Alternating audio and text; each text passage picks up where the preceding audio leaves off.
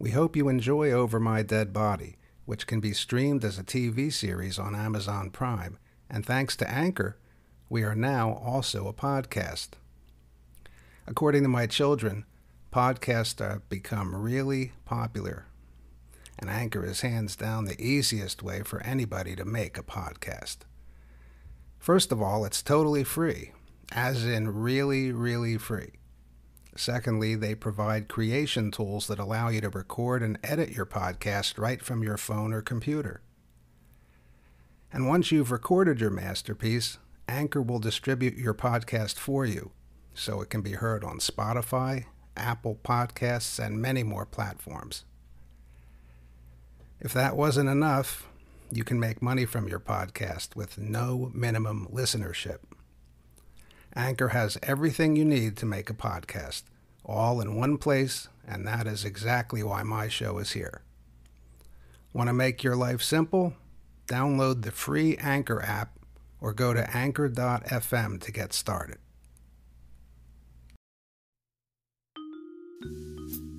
Hello, I'm Marty Kraswanis, and this is Over My Dead Body, the only talk show that brings to life the most influential people from our history and culture.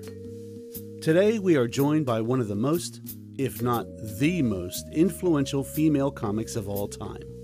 In our studio today is a trailblazer and a beloved icon, the remarkable Phyllis Diller. We typically conduct our interviews in a cemetery, but we would do anything to accommodate the marvelous Miss Diller. You're off to a good start. Thanks, and welcome to our show. We're honored to have such a comedic genius here with us this morning. You're too kind. I'm very happy to be here. Thank you for having me. I apologize for the inconvenience. I would have liked to have been buried, but they told me I would have taken up the whole lot, plus most of the highway. Your ashes were said to be scattered over the Pacific Ocean. Is that correct? Yes, I was told that was the only place they could fit me and my ex-mother-in-law. If I had known the whale was going to follow me into the afterlife, I would have brought a goddamn harpoon with me. Seriously, not even the ocean is big enough for me and that cow. So here I am. Sharp as ever, I see. Would you mind sharing your story with our viewers? Not at all. I was born in Lima, Ohio. My parents were Perry and Francis, and they were older when they had me. I was an only child and never considered myself to be necessarily funny. I was very quiet in school, and on dates I let the boys do all the talking. That's how I landed my first husband. How did you meet your first love? I was studying classical piano for a while, but ended up transferring schools. That's when I met Sherwood. I dropped out and we were married in 1939. So you were a housewife prior to your career. Was that the plan? Yes, I was a mother of 5 beautiful children. I know this face seems like it would be the perfect birth control. But when it's last call at the bar and you've got a vagina and a heartbeat. Did you find raising kids hard? Let's just say we spend the first 12 months of our children's lives teaching them to walk and talk. And then the next 12 months teaching them to sit down and shut up. So you were consumed with housework? Not really. I figured cleaning your house while your kids are still growing is like shoveling the sidewalk before it stops snowing. You eventually went from housewife to comedian, actress, author, musician, and artist.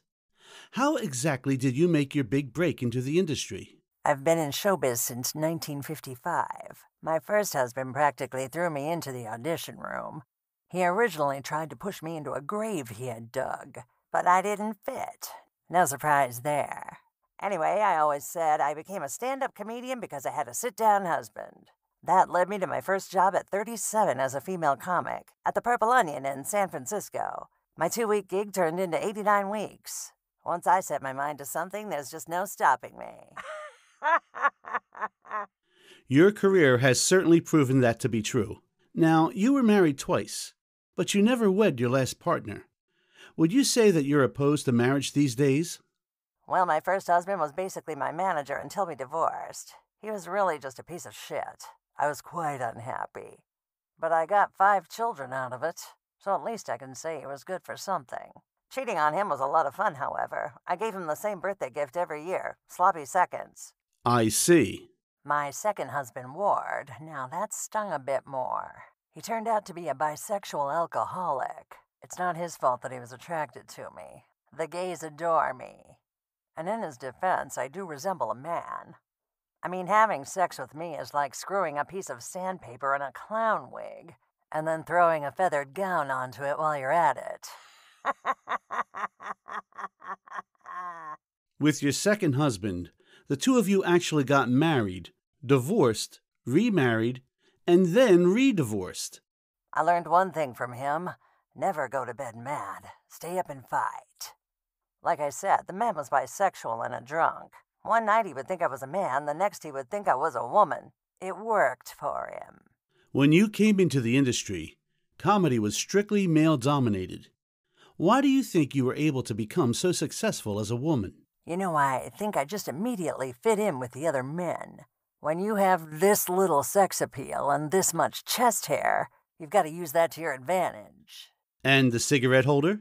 Men hold their dicks. I held a cigarette holder. Actually, it was just a prop. I never smoked, but back then it was the thing to do. The cigarette holder certainly added to your presence, but you seemed to really sparkle on the stage with all those glamorous costumes. Now that was just sweat and grease, sweetheart. I used to work as a fryer at an all-night diner. You make fun of your appearance a great deal. However, you were very conscious of it. If you're referring to my many plastic surgeries, you can say it. I'm very proud of them. The American Academy of Cosmetic Surgery actually gave you an award for being so open about plastic surgery. You've had 2 nose jobs, 3 facelifts, a chemical peel, a breast reduction, cheek implants, an eyeliner tattoo, and bonded teeth. Why do you think you were so attracted to cosmetic surgery? I think I just got sick of getting so many splinters from dragging my boobs around the hardwood. I underwent 15 surgeries. I like to say I had my face renewed and recycled. I wouldn't take a single surgery back. I love the way I look. If it builds your self-esteem, I say go for it. Was it really that hard for you to get a date? When you look like a broom with a perm and you've got a cackle like mine, men just assume you're a witch. I once went on a blind date that ended with me being tied to a tree and set on fire. Hottest date I've ever been on. Sounds like it. During your career, you were in over 40 films, several television series, and you even did voice acting. How did you find the motivation to work until the age of 90? I read this book, The Magic of Believing. I would say I owe everything to it. If you don't believe in yourself, how can you expect anyone else to? I had a very dear friend, terribly ugly, but a good friend nonetheless. She told me comedy just wasn't my thing. I told her to kiss my white afro bush. As a comic legend, what advice would you give female comedians today? Well, I'd say use what works for you and keep going. That Amy Schumer girl talks a lot about her vagina, and it works. The only time anyone ever asked to see my vagina was at the gynecologist. Your entire career was a continuous climb to the top of the industry. Can you take us through those steps? Sure, I became a copywriter to keep the family afloat since my husband had fused his ass to our couch. And then I went into broadcasting. I had this local show, Phyllis Diller, the homely friend maker, where I would give absolutely awful advice to homemakers. That I would have done for free. So you started to enjoy comedy from that point. I started to realize that I could make people genuinely laugh. After that was done with, I auditioned for the Purple Onion and everything just sort of took off. Once you find your calling, it all just comes naturally. It's evident that comedy came quite naturally to you. You're known for your wild hair, wooden cigarette prop, and embellished attire. I was wondering, is that all you, or is that just a part of the act? As I said, I never smoked a day in my life. I know hard to believe with my perfect Mediterranean olive skin. That was in fact just a prop. My hair was actually accidental. A home bleaching gone wrong. And the flashy oversized clothing? Well, between us, I actually have a pretty great rack. But if you want to play a man's game, you've got to look the part. The baggy clothing helped me fit in, made me look flat all around. So it was all just part of your act. Well, yes, the whole persona, as a matter of fact. In 1968, I read a cartoon in the local paper called The Lockhorns of Levittown. That was about a couple who constantly argue. The husband drinks too much, the wife shops too much, they make fun of their neighbors. Really the opposite of the perfect family you see portrayed on television. So that was your inspiration. Yes, I made up the character of my husband, called him Fang, and complained about him throughout my act. I also poked fun at my cooking, while in real life I'm a pretty good cook. People responded to it, and others like Roseanne Barr and Joan Rivers keep it going. But it all started with the Lockhorns comic strip. You were also known to be very close with Bob Hope. How did the two of you meet? I was performing on The Tonight Show with Jack Barr. I remember looking out into the crowd, and there he was, watching me, of all people. I couldn't believe it. I mean, there was the Bob Hope. I was absolutely obsessed with him and his work. He was my idol. So he just happened to be in the audience? Actually, he came to the show to see me specifically. That was one of the few times in my life someone came for me. And he loved your performance. He looked at me and said, "You are great." That's when I knew I could go far. If a legend like Bob Hope believes in you, you better goddamn believe in yourself. I read that you actually wrote your own stand-up material. And in 2003, you donated a steel cabinet with 48 drawers to the Smithsonian with all your jokes. More than 50,000 of them, all on index cards. I had to write them myself. If anyone else could have done my sets, they'd already be doing it. When I came into this career, I didn't have the luxury of female role models, so I mimicked men. Sid Caesar, Milton Berle, Jonathan Winters. Those are some spectacular influences. You were famously known for your self-deprecating humor. Why do you think that came so naturally to you? Wow, hard to say, Marty. Maybe if you had a face like the end of a burnt cigarette, you'd understand. Oh, come on. You're a beautiful woman. Look, Marty, darling, if you're trying to be husband number 3, just say the word. I just meant... Relax, I knew what you meant. I always thought using the audience for the joke was a scapegoat anyway. It's funny to watch a performer be so shamelessly self-aware. We don't make fun of ourselves enough, and well, I was such an easy target. Rodney Dangerfield was the best at it. I have to mention this.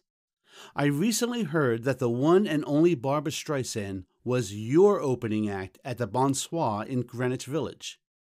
What was that like? She was absolutely fabulous. I truly appreciate women who can really hone their craft like that. She had the crowd crying by the time I got on that stage. Crying of laughter, of course. That schnoz really warmed them up. You were also a best-selling author. You published your first bestseller, Phyllis Diller's Housekeeping Hints, in 1966. You then went on to write Phyllis Diller's Marriage Manual, The Complete Mother, The Joys of Aging and How to Avoid Them, and Like a Lampshade in a Whorehouse, My Life in Comedy. You must have been passionate about writing. I still am. Comes really naturally, like writing stand-up. I basically just followed the golden rule. Write what you know. I wrote about marriage, children, growing up. It flowed out of me because it was real life. It was genuine, and it was relatable. And, of course, you added in your incredible sense of humor, which I have to say created a multi-dimensional read. I write how I speak, so I was hoping the readers would get a laugh or two out of it. I found it interesting that in your autobiography, you mentioned that you had a terribly unhappy childhood. You stated that your parents were quite cold and that your first marriage was a nightmare. Do you think those factors helped you in your career? I think many comedians thrive off of some sort of trauma. I believe that I was traumatized right from birth. How's that? Well, when I first came out, I was so hairy and monstrous, they had animal control on standby. Comedy is the music that we can all sing to, even in our darkest hours. I think that's a beautiful outlook. Of course, it's hard to sing and dance with these flabby arms. Once I start, I just start flying away like a winged bat. Now, we know that you're a true jack of all trades. I read that you appeared as a piano soloist with several symphony orchestras between 1971 and 1981. Do you feel that you abandoned music too early in life? Those were wonderful times.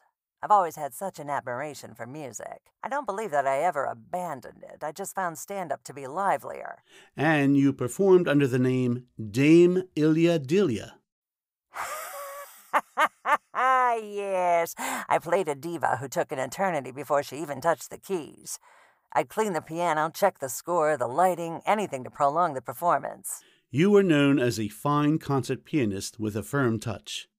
People were quite stunned by your musical talent outside of your life of comedy. With looks like mine, you gotta either have talent or personality. Just ask Bette Midler. You practically stole the entire show. And Groucho's no amateur comedian either. Well, I think that everyone expected to see a housewife. Groucho gave me the opportunity to show them an entertainer. I'm sure you're going to make a big success in show business, and I think you made a very wise decision. Seems like you called that one pretty early on, huh? Excellent imitation, Marty. You just gave me goosebumps. Not an easy thing to do, being that I'm dead. Yes, I was very honored to hear that, and still consider it a great compliment. You know, there was no crazy clothing, no wacky hair. It was just me up there. It gave me a great deal of confidence in the beginning to go forward and feel free to embellish my act. If no one tells you that you're funny in the beginning, you'll never make it. That actually brings me to my next question. Do you feel that without those embellishments, that people truly would have found you less funny? You know, I talk a lot about my appearance, as we all know. When I decided that I was going to pursue this career path, I knew that no one was going to laugh at a sexy, big-boobed comedian. No one is going to pay attention to the words coming out of my mouth if they're distracted by my physique or face. I mean, I was lucky that I didn't have to worry about the face part. So you hid your body so that people would take your comedy seriously? Precisely. Between the two of us, I actually did a nude photo shoot for Playboy in the 90s. I mean, we were going for funny, but I know this may be a shock to a lot of people. It just looked like a sexy spread. Well, that was what Playboy said.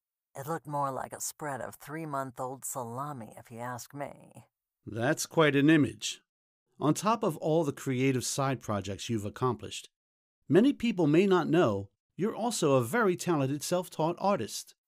I always enjoyed creating, so that was kind of just thrown into the mix. I started painting around 1963. Watercolors, acrylics, oils, you name it. I did a lot of fun, wacky portraits and still lifes. Filling the house with artwork brought it to life, gave it character. I know that comedy is second nature to you. Were you the same way with your art?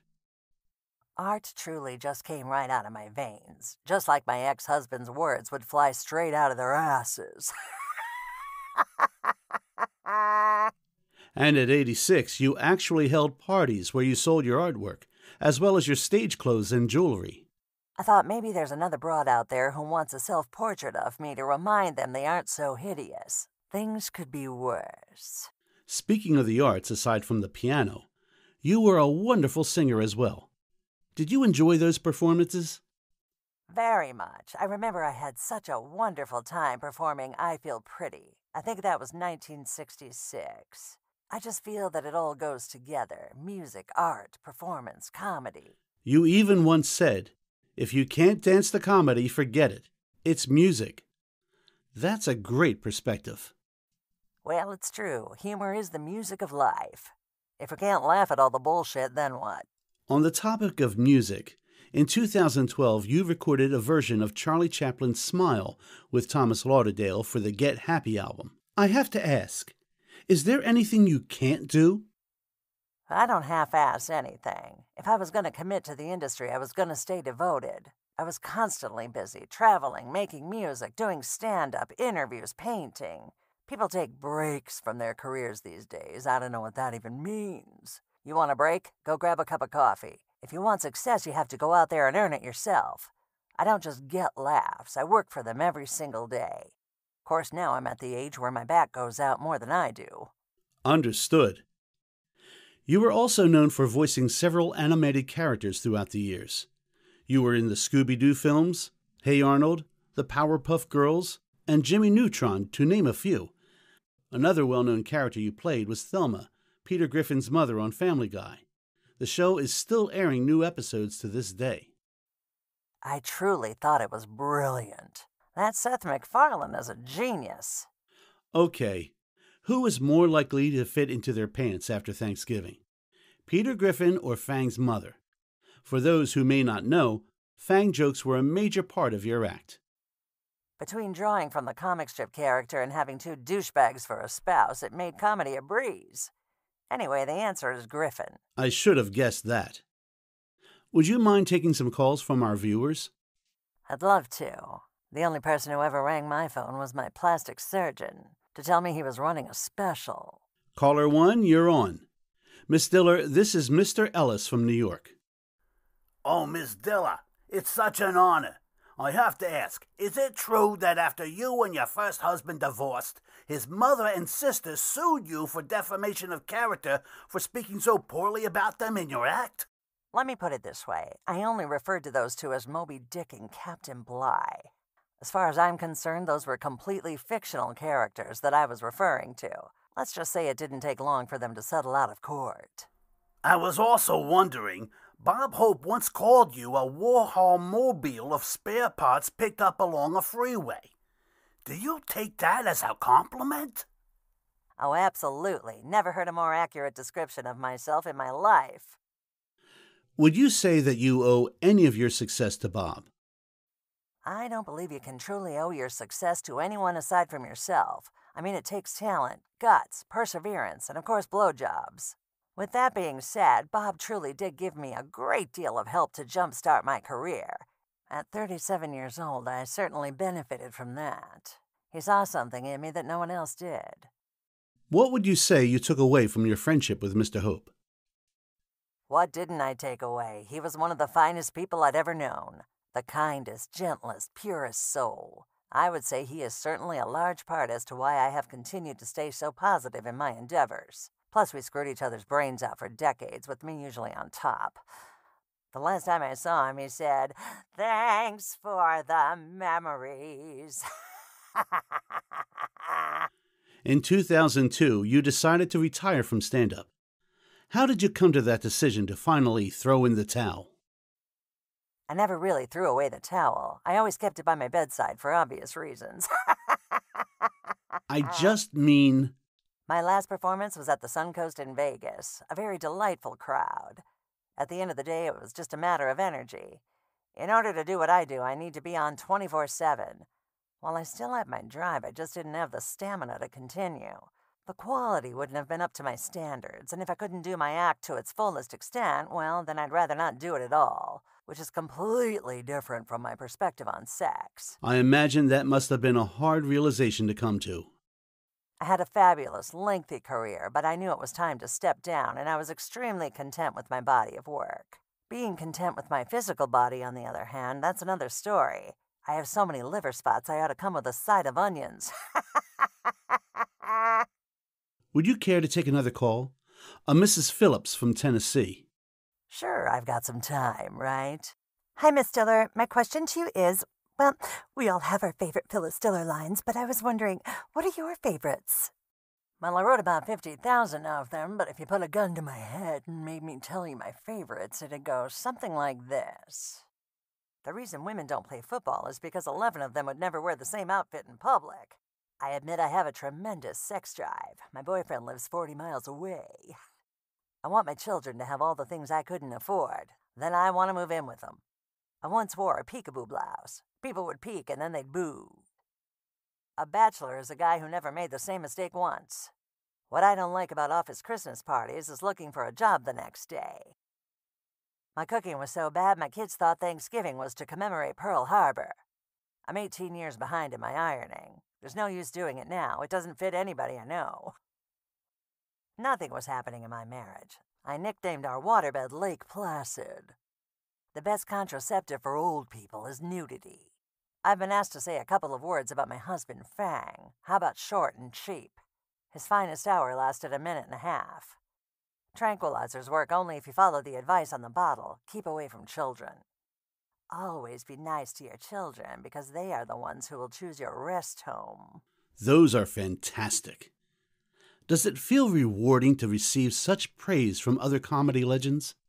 Of course. You know, being a comedian is difficult. It takes a brave soul to stand up in front of an entire crowd and accept the kind of ridicule or judgment that inevitably comes with the territory. I have such respect for other comedians, no matter how acclaimed. That being said, when given compliments by tremendously talented comedians whose work I am so blown away by, it's quite surreal. On an unpleasant note, after your 80th birthday, you began to suffer from several illnesses. In 1999, your heart stopped, causing you to be fitted with a pacemaker. Shortly after, you suffered from a bad drug reaction that caused you to be paralyzed. After going through multiple traumas, how were you able to persevere? Being paralyzed did have one benefit. I could finally have anal sex. Phyllis, you're too much. You were eventually able to walk again, correct? If you thought I was going to let a drug reaction or anal sex slow me down, you're dead wrong. I did what the physical therapist told me to, and was back to being me in no time. Well said. Unfortunately, another mishap in 2007 forced you to cancel your appearance on The Tonight Show, where you were going to celebrate your 90th birthday. Right, I fractured my back at a group orgy. Hey, every situation comes with a risk. And your final interview was in 2012 in your hometown. Yes, I was accepting my Lifetime Achievement Award. I'm very proud of that one. You can go home again. You passed away at the age of 95 in your home in Brentwood. Do you wish you'd done anything differently? I probably could have fit another marriage in, another boob job, maybe one more facelift.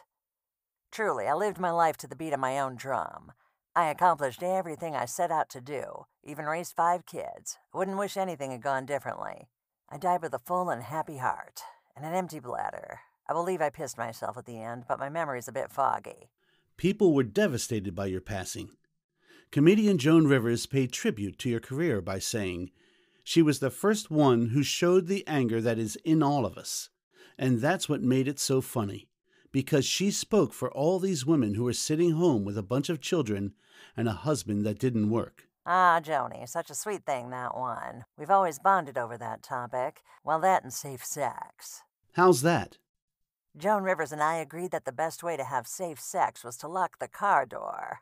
Anyway, the two of us combined are the reason why there are so many new wings in hospitals all over the world. Do you have time for one last caller, Miss Diller? Mr. Thompson from Boston. Well, I've got a meeting at 12, but I can push it back. Yeah, hi. We ever gonna see that Playboy shoot? I mean, it's bad enough you had such a nice rack and never showed it off. I definitely would have bought tickets for your show if I knew I was gonna see some nip. And I would have sex with you when I was alive if I thought I was going to feel some tip. But I can tell just by your voice that there wouldn't be much to feel. Touché. I should know better than to spar with you. Hey, Phyllis, I've read everywhere that you were the very first female stand-up comedian. I'm glad you can read. You even wrote that on the back of your autobiography. But I really think you're leaving out Loretta. Loretta who? Why, Loretta Mary Aiken from North Carolina. Name doesn't ring a bell. She went by the stage name of Moms Mabley. She started doing stand-up in 1919, when you were 2 years old. So your whole bullshit story about being the first female stand-up comic has been exposed. Can you feel the tip now? I apologize for that last caller. It's okay. I had it coming. I guess I took George Bernard Shaw's saying to heart. Life isn't about finding yourself. Life is about creating yourself. Moms Mabley was black, and back then, blacks weren't given credit for much, especially on television. People referred to me as the first female stand-up, and I didn't correct them. For the record, Moms Mabley was the very first female stand-up comedian, so please accept my apologies. So, what's next on the horizon? For the last few months, I've been writing a new set, about being dead and all. It's a topic I have yet to bring up. I didn't want to scare anyone, but I think it's time to show people that being dead isn't so bad. We can still love and laugh and even eat without caring about the pounds. Although people still try to send me to the pound. I bet it'll be fantastic. Do you think this interview has possibly helped push that agenda at all? All right, don't toot your own horn. I do think this interview has shown me that it's time to finally finish the set. Maybe they'll release it as one of those Netflix specials everyone and their mother seems to get. Actually, I'll try for Amazon. They seem to be popping off, as the kids would say. Well, I can certainly tell you that the entire world, including myself, would absolutely adore hearing the phenomenal Phyllis Diller perform once more. Any final thoughts for the viewers tuning in?